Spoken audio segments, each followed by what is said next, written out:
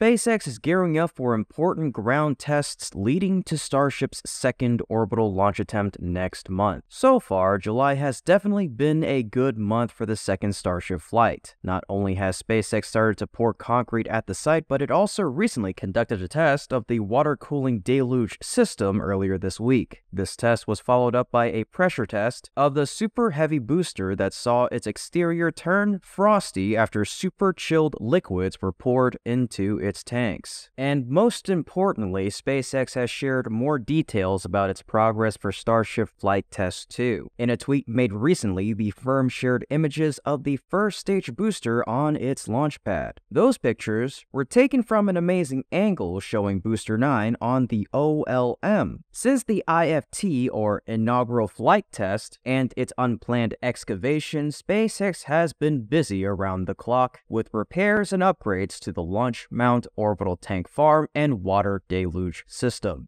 The company is still in the process of repairing the area, but has clearly made enough progress to begin testing Booster 9 ahead of its flight test in the coming months. There could be a full test of the system next week, as SpaceX has closures scheduled for the 23rd through the 25th and a potential static fire on deck for Booster 9. SpaceX's CEO Elon Musk is also proud to share photos of Ship 25 and Booster 9. He said, "Next Starship prototype and Super Heavy booster. There's even more excitement than the first launch this time around." However, it was added that images of the Super Heavy booster didn't show a venting system on its top, which is crucial for the biggest upgrade that SpaceX is making to its rocket ahead of the second orbital test flight attempt. In fact, Starship Gazer found a new booster hot staging section spotted at Starbase recently. As you can see here, it's different from the design prior. It evidently has less material, but has more space that could be used to incorporate stringers with the forward section of the booster. They could also do internal stringers and ribs inside the ring, similar to the ship aft skirt. This new design also looks better in shape, and maybe there's a horizontal brace halfway down. This is closer to looking legitimate. Thanks to the space engineer for this great rendering. This helps us to understand more clearly about the hot stage ring changes. Next, one of the other things that attracted us to the release of the B9 was its engines, which are quite complex to operate, but offer more power and easier maintenance over the Merlin rocket engines used on the Falcon 9. After the first orbital flight attempt, upgrades for the Raptor 2 engine include its hot gas manifold, which handles heated propellant and oxidizers at high pressure before they are fed to the combustion chamber to generate thrust. Leaks in this system affected engine performance, and Musk believes that these changes combined with others significantly increase the probability of Starship making it to orbit this time around. While there is still work to be done ahead of a flight test, this has been quite an incredible pace for SpaceX to repair and begin testing of the launch mount and associated systems. SpaceX's latest application for Starship communications in Boca Chica to the Federal Communications Commission, or the FCC, lists a start date for the campaign from the 27th of this month. This window will be open for 6 months, and the firm will also need approval from the Federal Aviation Administration before its next test. SpaceX has joined forces with the FAA in a lawsuit brought forward by nonprofits who argue that the agency acted improperly in its review of the Boca Chica test site. While the second orbital flight is ramping up, SpaceX is also working on future prototypes. That's right, Starship 28 was moved to Massey's test site for cryo testing. After a rather brief encounter with Booster 10 here, the couple had to say goodbye as SpaceX brought B10 back to the production site for engine installation. Previously, Booster 10 has experienced a cryogenic-proof test. To recount, S25 and B9 are almost ready, S28 and B10 are beginning testing, and S29 and B11 are almost done with production. Aside from that, the true architectural marvel, Mega Bay 2, is also reaching the home stretch. Its looming presence promises a significant breakthrough in space exploration, being the future rocket factory capable of mass-producing starships. With only one section left to complete its towering structure, its construction speed is truly impressive. To prepare for this, the LR-11000 was laid down in advance, with extensions to be fitted later. They're moving quite fast at Starbase. But obviously, compliments will never be enough to truly express the greatness that is SpaceX. This company is having an outstanding year with its workhorse Falcon 9 rocket boasting 49 launches currently in the books. They're also making remarkable progress in Starship development, and it appears it will generate significant revenue by year's end. According to The Information, SpaceX has informed investors that it anticipates bringing in $8 billion in revenue in 2023, doubling its earnings from 2022. This substantial increase in valuation positions the company well above its competitors, making it one of the most highly valued private companies in the US. The recent sale of its shares on the secondary market at $81 has bolstered investor interest, resulting in a valuation of $150 billion.